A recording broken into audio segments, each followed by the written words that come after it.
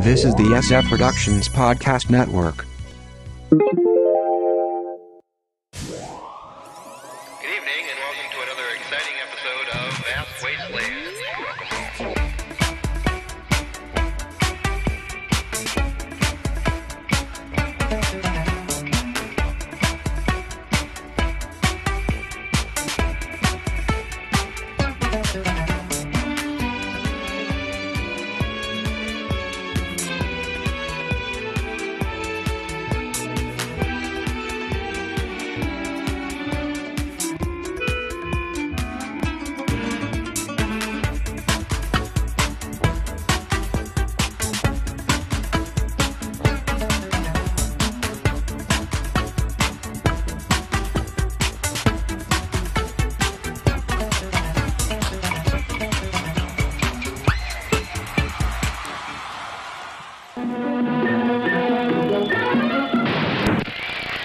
The secret square. Could it be Bob Denver, Karen Valentine, Walt, the cast of Soap, Henry Winkler, Mr. Ed and Wilbur, Marty J. Wiley, Mark Schmidbauer, and in the center square, Wilbert Neal. All on the new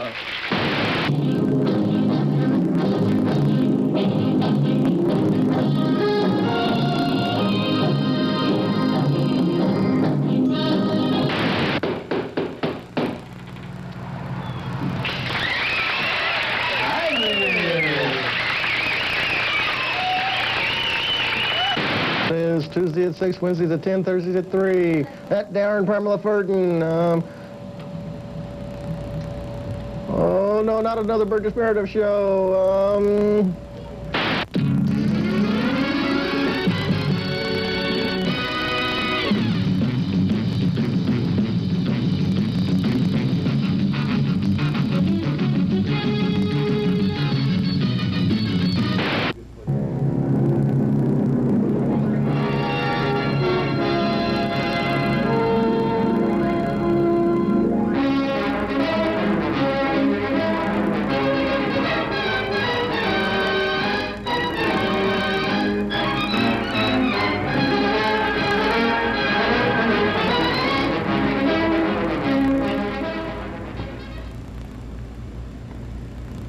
Hello and welcome to Vast Wasteland, the video journal of popular culture. I'm Mark Schmidbauer. And I'm Wilbert Neal. And tonight, darn it, we're going to finish this darn Marvel Comics thing. That's right. Come hell or high water, and there's been a lot of high water lately, but come hell or high water, we're going to finish it tonight. Tonight.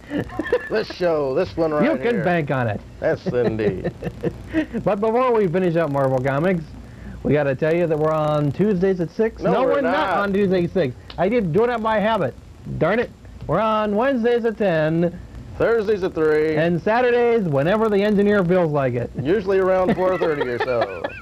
That Tuesday at 6 is out of there. Yeah, that's right. It's done. It's a ghost. It's a vapor. Okay. All right. And also, if you want to write into Vast Wasteland, you want to write into Box 151411, Columbus, Ohio. 43215. That's right. So, Marvel Comics. When we last left, we were talking about those darn mutants. That's true. We were talking about the mutants, and, you know, before I got to say, I received an interesting comment from somebody. A lot of people talk about how comics are such a, I don't know, a waste of time or things like that. Well, I had a guy actually stop me yesterday. I was going to the bank. He stopped me and said, you know, it was, I was watching it was the week of the basketball playoffs, and yet I turned and I saw that you were talking about comics. And I said, hey, I got to watch that. And my wife came in, you know, she had this stuff, and she set it down. The basketball players are on. You're going to watch this? It's comics, honey. We got to watch. A man who has his priorities in place. That's right. I'll find out what happened on the basketball playoff thing anytime. That's right. But it's comics, honey. Okay, these darn mutants. Let's see here. Basically, you just can't tell your mutants without your scorecards there. If you don't have your scorecards, you just don't know who the mutants are. Let's see. Let's see. By When golly. we left off, we were still talking about the darn X-Men. I'm pretty sure. Yeah, that's true. Because the X-Men are pretty much the staple. Yeah. Well, probably the grandfathers of the Marvel mutant community by now, pretty much.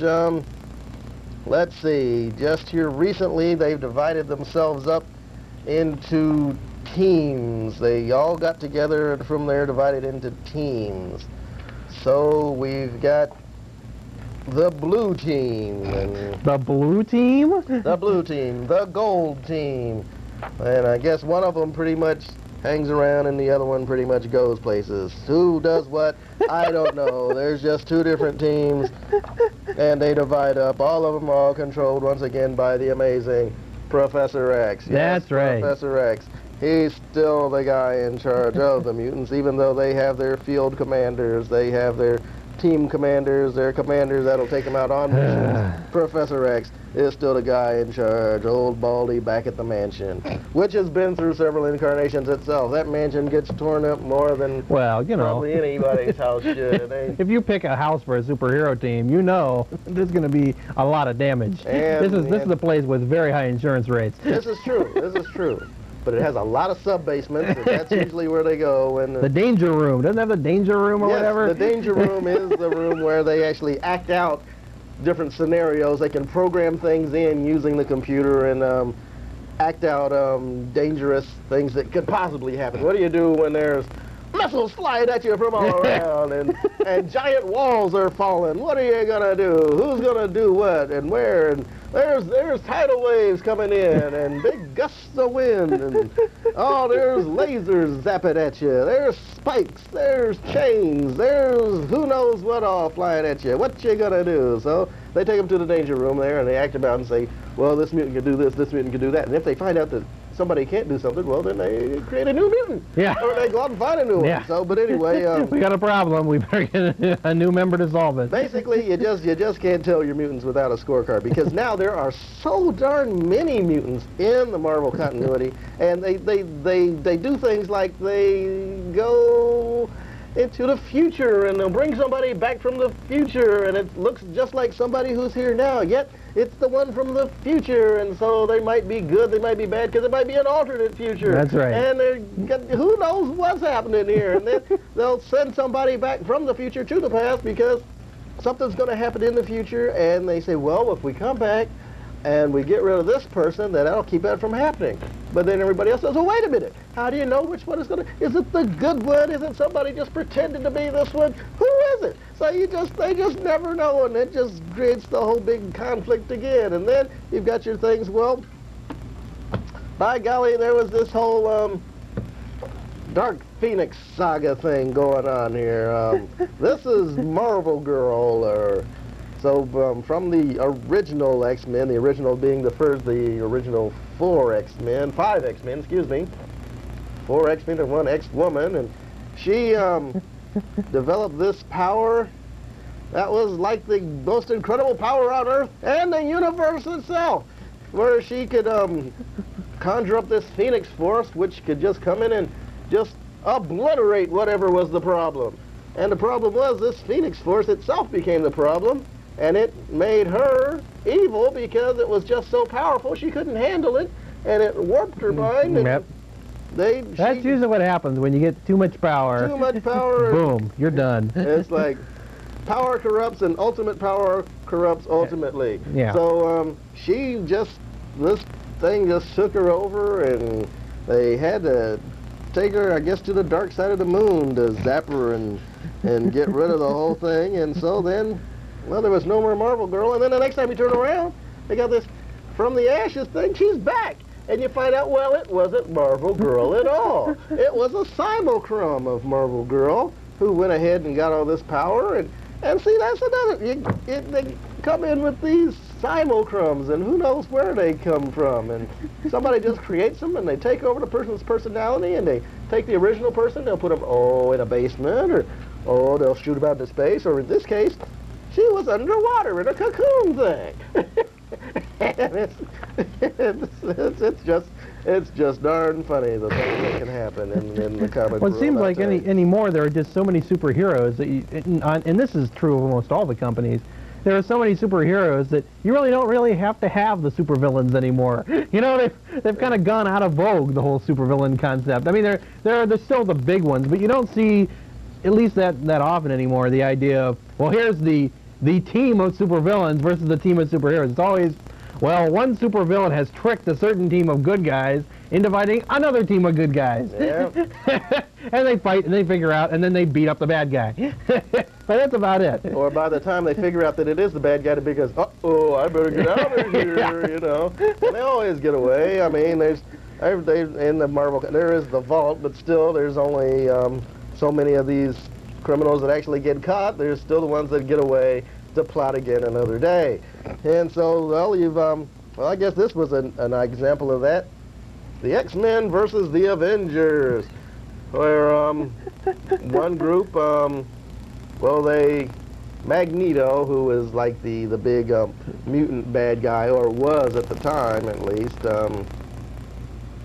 he was helping the X-Men at this point, but yet he was still wanted for world terrorism, and so the Avengers were sent in to find him, and the X-Men were housing him because he was trying to help things, and so they started fighting. And then you get the Soviet super soldiers who come in because they want Magneto too, so they're fighting, and everybody's fighting against each other, and it was just a great big mess.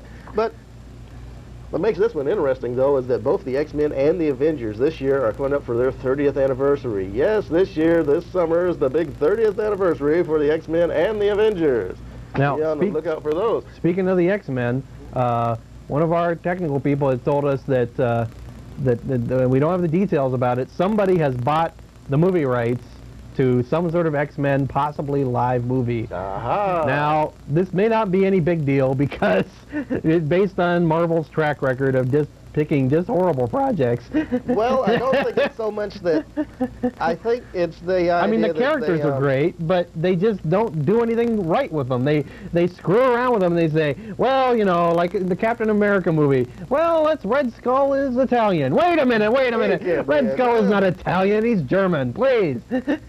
But I think it's the idea that they just get a hold of the name and the rights to the character somewhat, and then they just do what they want to. They never come back to the people who created them and say, well, what should this character do? Right. What should happen here? They've never done that, which is, well, they've got the X-Men cartoon, which is good, Right. because they're pretty much sticking to what the characters can do, even though they're going a little bit out of the continuity and things. Right. And not having the team together as such, they're still, they're holding it together real, and it's doing well. It's actually doing real well.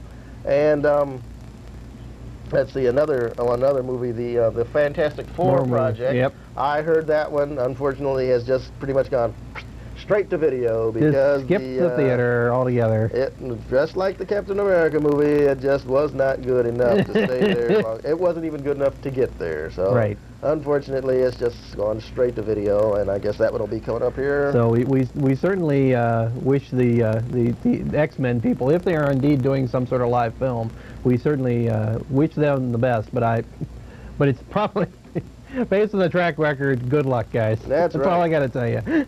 That's right. Now here, let's see. I've got some things from a historical standpoint. I've got the first appearance of Wolverine. That was he was fighting the Hulk actually, and well, he showed up there, and he was just pretty much a minor character. He just came in to stop the Hulk from fighting the evil, quote unquote, character that he was fighting at the time, and because they were up in Canada, which is Wolverine's home stomping ground, Right. and he just came in to stop them because he thought they were just tearing things up. So we've got that. We've got the death of Captain Marvel. Captain Marvel, who was, well, now this isn't the Shazam Captain Marvel. This is Right. Captain Marvel from Captain Marvel, actually from another planet. He was a Kree, but anyway, he was given the power to pretty much monitor things going on in the universe and stop anything terrible from happening. Unfortunately, when he was battling one evil guy who was working with nerve gas or something, the canister erupted and he was given a lethal dose or lethal inhalation of this gas. It was worse than nerve gas, and he developed cancer. That's what this book's all about. This was the first time that a major superhero was actually died. Right. And this is prior to '85 when over yeah, at DC. This is like earlier '80s. Early '82. '82, yeah. And this is the first Marvel graphic novel, and since then graphic novels have just taken off and gotten real big, and everybody does. All the companies do them now, but this was the first Marvel graphic novel. Mm-hmm. I have here the New Mutants, which was the first other mutant team other than the original X-Men that Dr. Charles Xavier decided to take under his wing and take to the school there and nurture their mutant powers and all. And they have since gone on to bigger and better things. They're now parts of whichever X-Force is out there now. Excalibur.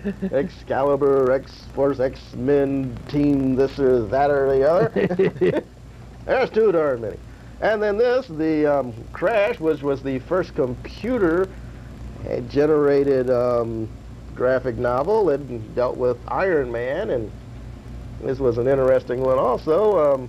And then, yes, it's true that DC does have a computer-generated thing. Digital Justice, Batman. Digital Justice. Now I don't know why, because I thought all along that this was the first one. Okay. That Digital Justice was the first one. Apparently, there's some sort of differentiation. We're not sure what it is. I think that it's the idea that that one was the first completely computer-generated. Well, that could be it. I think this one had partially. It was the all the pictures were computer-generated, but the words, all the scripting was put in later. Ah! It was written in, I believe. I So see. this one, but it has that distinction as being the first computer-generated novel there. Okay. Now, Marvel does a thing called Masterworks, where they go back and they reprint early issues of different characters, and there's a masterwork of Spider-Man there, and one here for the X-Men, early X-Men things there, and they'll do maybe 4 or 5 different issues in there to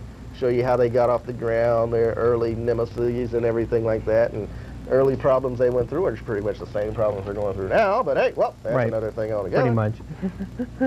Here we have X-Men Days of Future Past, which was one of those interesting trips to the future things, and then coming back to find out that things aren't necessarily the way they were, but and then, oh, if that one wasn't enough, they got Days of Future Present, where they brought somebody back from the future to the present, and it just kind of messed with things here too. And by golly, then you've got your X-Men Extinction Agenda. Yes, the Extinction Agenda. X-Men Extinction Agenda. The whole thing where they were trying to get rid of all of the mutants and problems on the island of Genosha, a well-known mutant-hating island, and yet mutants always go there.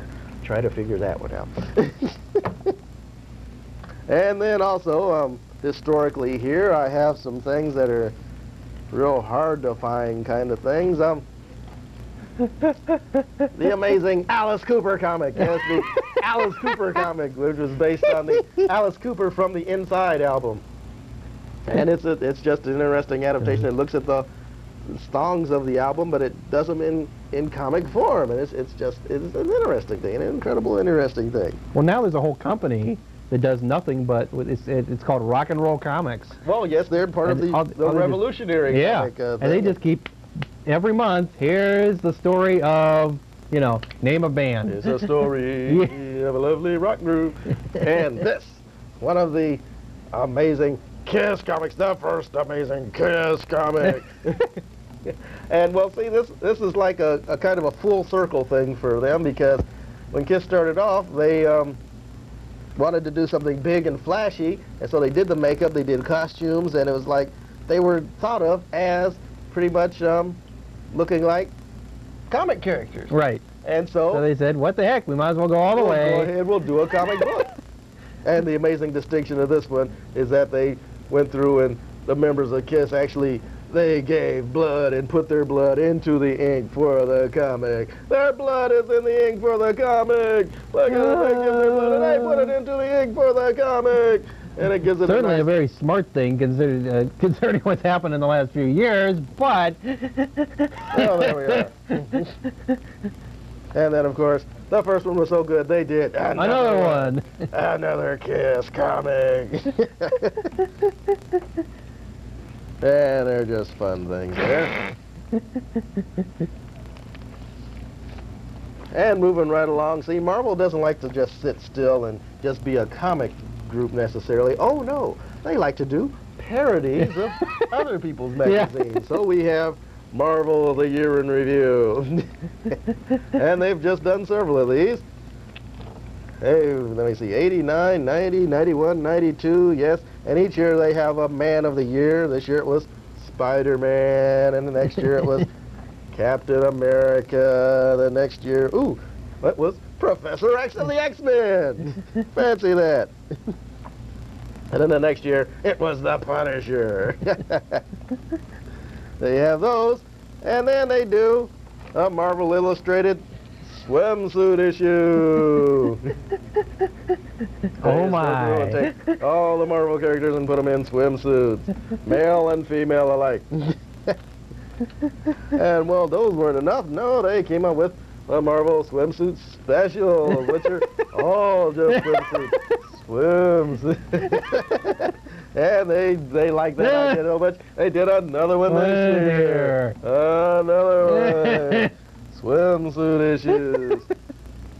And then they like to take their own, they like to pat themselves on the back quite a bit. A lot. A lot. Now this is a big, to me this is a big distinction between Marvel and DC, is that DC doesn't do nearly as much self-promotion as Marvel does. I'm sorry. They'll take their incredible panels or covers or things and they'll put them in a poster book. Yes, you've got a poster book of Marvel things there, the Marvel poster books. And they'll do them for their different, a lot of their different titles, or just different characters. Whatever.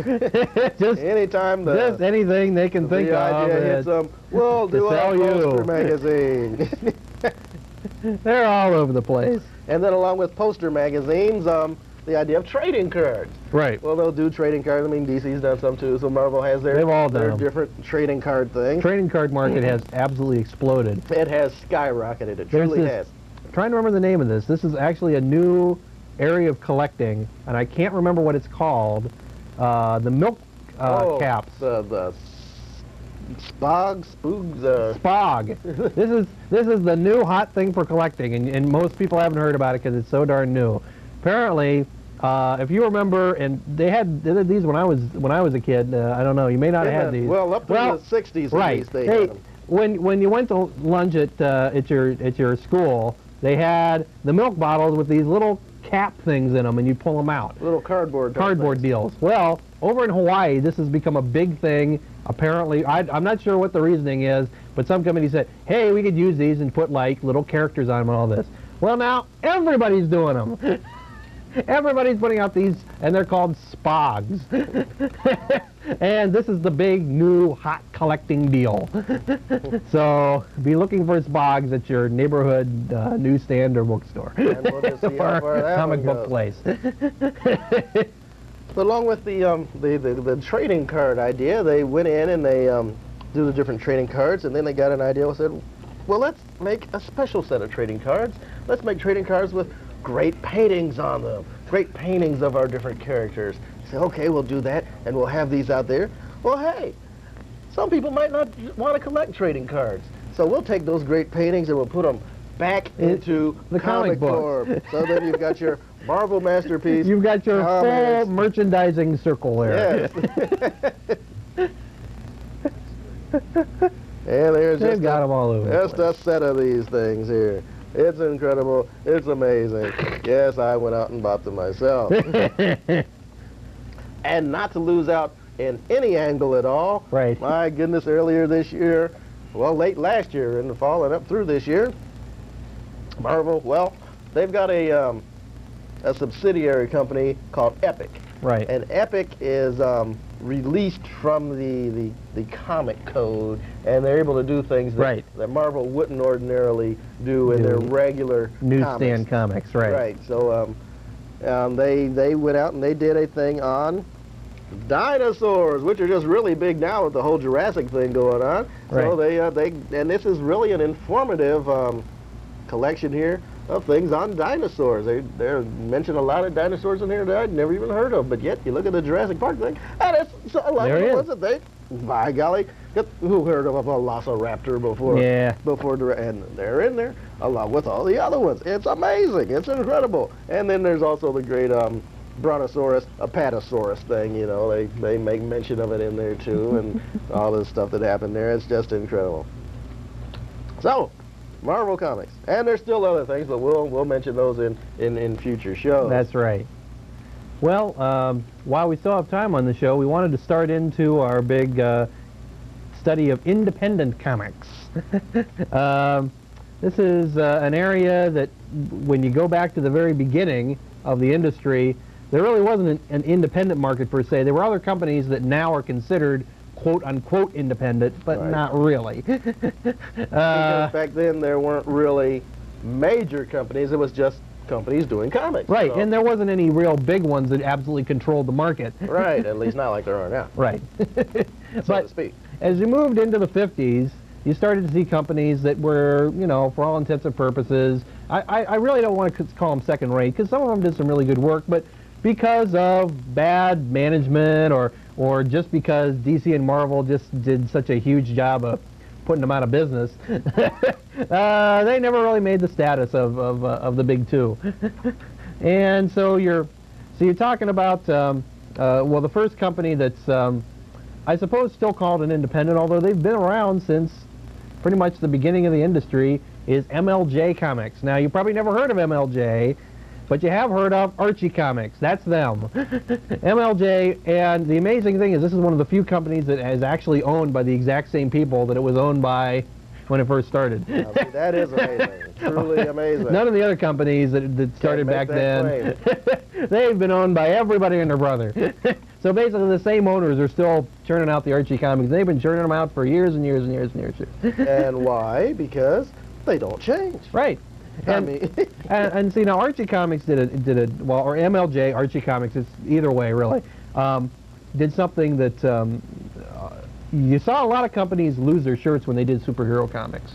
Because if superheroes didn't happen to be the thing at the time, they'd die, they'd be gone. Right. But what MLJ did was they'd say, well, we'll see, you know, when superheroes are hot, we'll bring them out, and as soon as they start dying out, we'll just rip the comics right off the shelves and kill that comic, but we'll keep the character rights and we'll bring them back again for another round next time it becomes popular. Yes. And actually, finally, Archie said, well, we've made enough money off of these, we're going to sell them to somebody. So they sold them to DC. And so DC came out with a independent, well, a secondary line called Impact Comics, which did not do very well, in my opinion, mostly due to the fact that they had, at the beginning, very good artists and writers, and then they moved them out and put really fourth-rate people in, and they were really dopey stories, and, you know, although right now they're doing this thing called Crucible, which is pretty good, at least much better than they were. But anyways, that's one of the many companies that we'll be talking about next time as we go into our big extravaganza for independent comics. We don't know how long this is going to go, but I'm sure we'll. I don't know if it'll go as long as the Marvel saga was, but we milk that baby for all it's worth.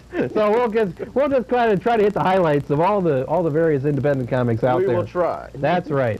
And next time on Vast Wasteland, what are we talking about? What are you guys talking about? You know, I just don't know. You and Marty. Well, it's their show, and we'll find out, and then we'll make something up. Right, and then next time when the three of us are together, we'll be talking about Ted Turner and the Ted Turner Empire O Cable. Okay. So, for all of us here at Vast Wasteland, or at least the two of us here. That's right. We'll see you next time. Good night, everybody.